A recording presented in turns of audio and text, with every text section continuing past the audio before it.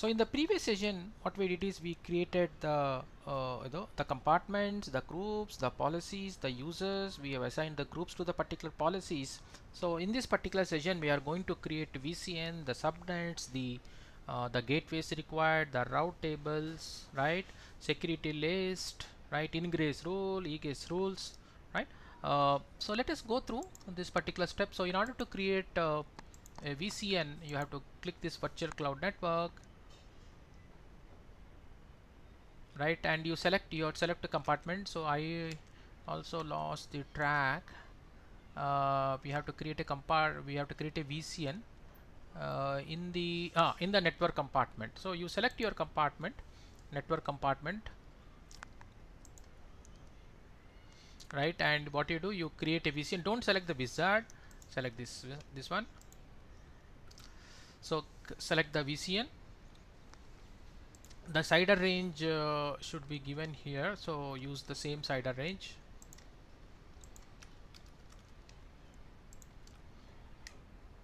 All right,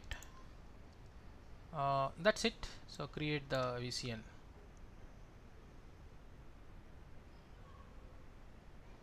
Right, all right, so we got the subnets which is empty, the route table, default route table, security list, which is all default. So we need to build all of these components from the scratch, which makes this particular thing very interesting, right? So the first thing is we need to create the VCN, which we created. So now next one is we need to create the internet gateway. So for that, what you do, you go to internet gateway and create the internet gateway in the same compartment, the network compartment. So we are done.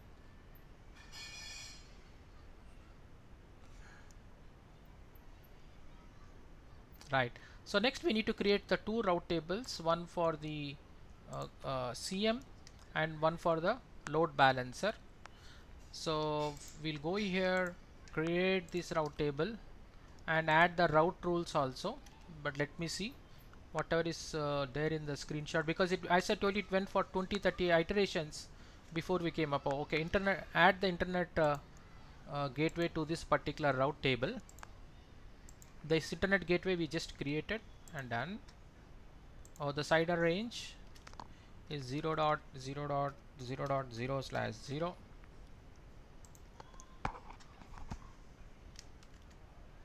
Done. So next one is we have to create one more route table for the load balancer. So create the route table and let me see. Oh, internet gateway, for this also we need to add the internet gateway route table. Okay, so far we are doing good. Hope you guys are liking this session. Is internet gateway, and that's it. Done. Right, so route table is completed. Now we'll create the security list. Two security lists with the required rules also we need to create. So go to security list, create the security list, add the ingress rule and egress rules. So first ingress rules will add, so that is the 22 port.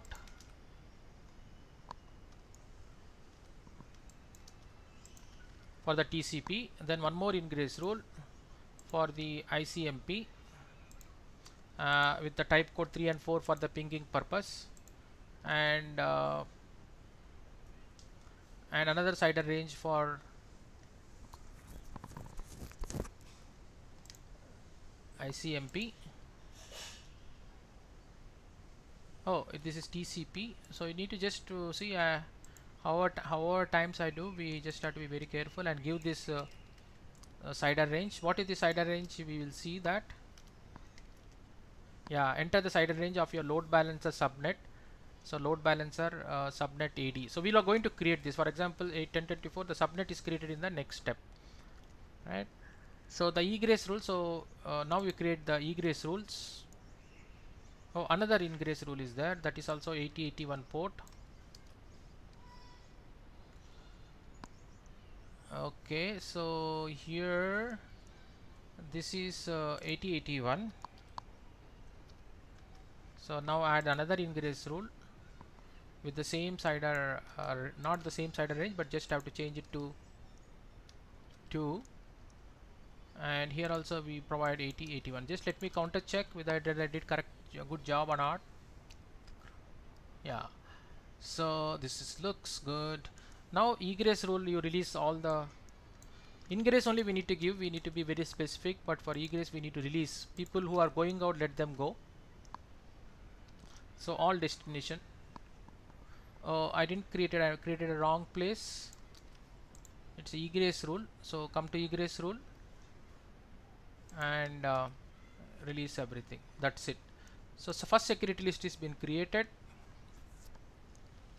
All the screenshots are been mentioned, so no need to worry.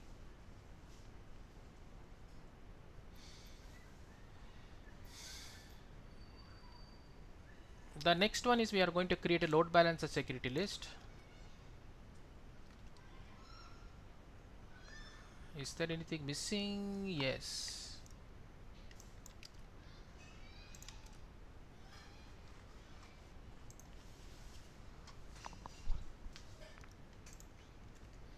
So create the next security list in the network compartment, add the one ingress rule with 443.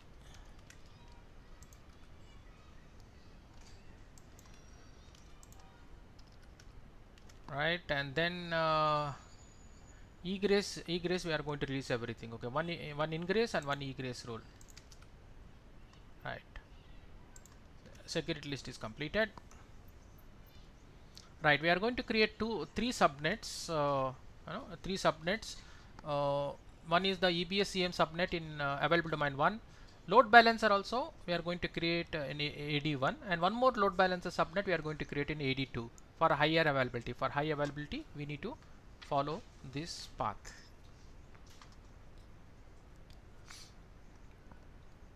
Right, so this is the last step what we do. So I hope you guys are enjoying my session. Select available domain specific, select the AD1, right, and give the cider range,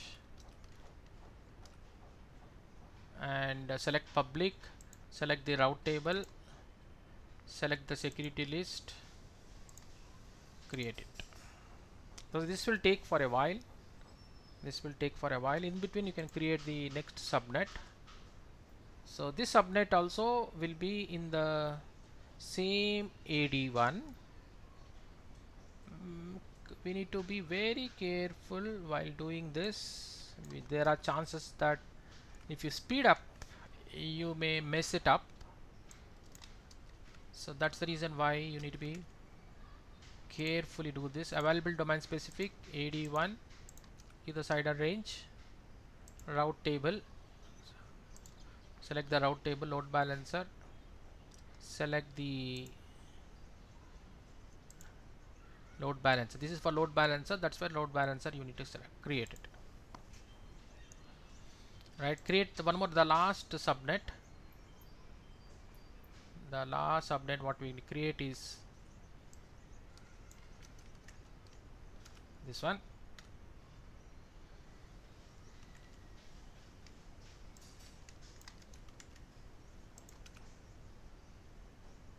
So this one also should be available domain, but here you need to, for high availability you need to select the second availability domain. Select the security list,